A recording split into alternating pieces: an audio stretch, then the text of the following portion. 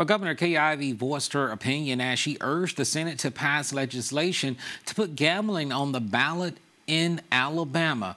Now, Sutton Smith has more on where the bill stands now and what effects it can have statewide.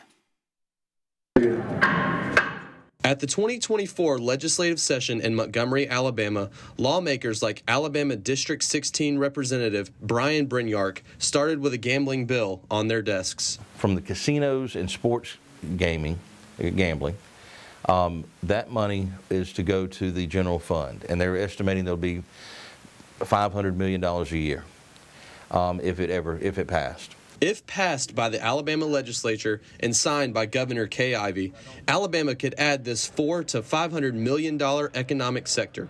This would also keep revenue in state rather than out. And it's definitely money that's leaking out of our state now.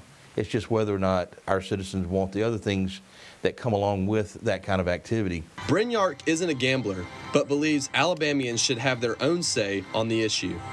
I don't bet on games, but I'm also for freedom, and I don't think I should be the one telling people that they don't have the right to vote on it. If I trust them to ask them for their vote, then I should trust them enough to vote on that issue for themselves.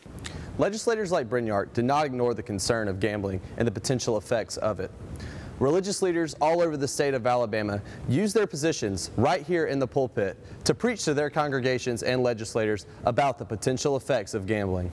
You know, those that are making less than $75,000 a year, when they gamble, they are gambling the same amount as those who have more, and they're gambling a higher percentage of their income, so it's actually hurting them as an individual and a family. Scott McCown is a minister at Central Church of Christ in Tuscaloosa.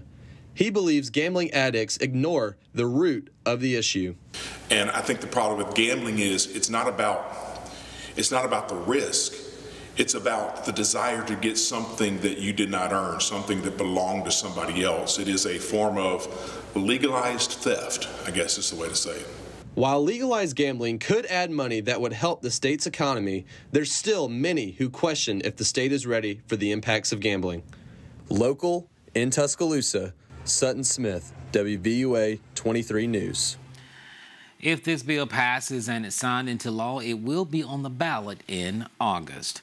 Well, Governor Ivey joined Meta officials and state and local leaders for a major economic announcement today. She announced